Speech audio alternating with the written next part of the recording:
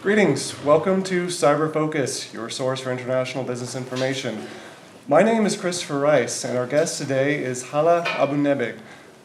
We're having a special edition of Cyber Focus today, coming to you from the Bethlehem Business Incubator in Bethlehem, Palestine. Hala is an economics student at Al-Quds University and will be discussing with us entrepreneurship in Palestine and her startup, Cleanos. Hala, thank you for joining us. Thank you so much. Can you tell us more about your background? What made you interested in becoming an entrepreneur? My background is economics and minor in business administration.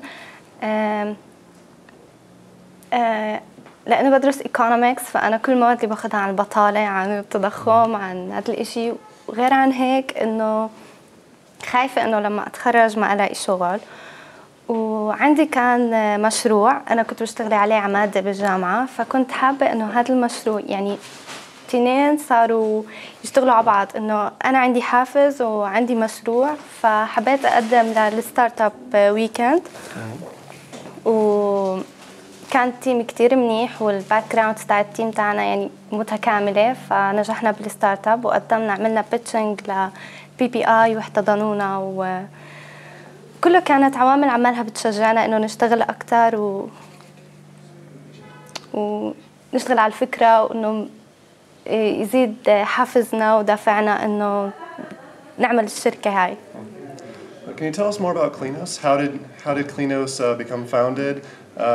What was it like at the very early stages? كلينوس كنا مشتغلين عليه بمادة بالجامعة بالبروجكت مانجمنت، كنا عاملين الأساسات له، طورناه بمادة تانية أخذناها برضو بالجامعة، ولما اجينا قدمناها بالستارت اب اشتغلنا مع تيم ما كانوا يعني التيم عندهم اكسبيرينس تانية وباك جراوند تانية، ضافوا عليه خبراتهم وضافوا عليه انه هم ايش عندهم، طور كل هذا. ولما اشتغلنا هون بالبي بي اي اعطونا خدمات كتيرة واعطونا سيشنز وورك شوبس كلها ساعدتنا انه تزيد خبراتنا ومعلوماتنا، وكله كان يضيف لكلينوس. وهلا كلينوس في الايديا ستيج طور شوي، عم نشتغل بالبزنس بلان ديفلوبمنت، فان شاء الله المراحل الجاي يكون كلينوس أكثر من مرحلة تأسيس، يكون يعني عن جد عم نشتغل. Will you talk to us about how you use the space around the Bethlehem Business Incubator here? How do you collaborate, or when do you come in? How do you work?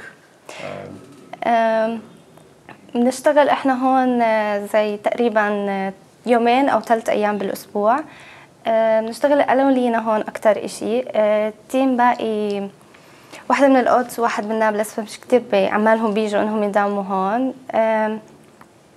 بنشتغل معهم وبناخد الوركشوبس اللي بعطونا إياها، بنضل نضيف وبنشتغل أكتر. وعملنا عدة سيرفيز نزلناها على السوق وعملنا يعني كتير أشياء. What was it like for you at Get in the Ring this past week? Great experience. Yeah? Yes. Difficult?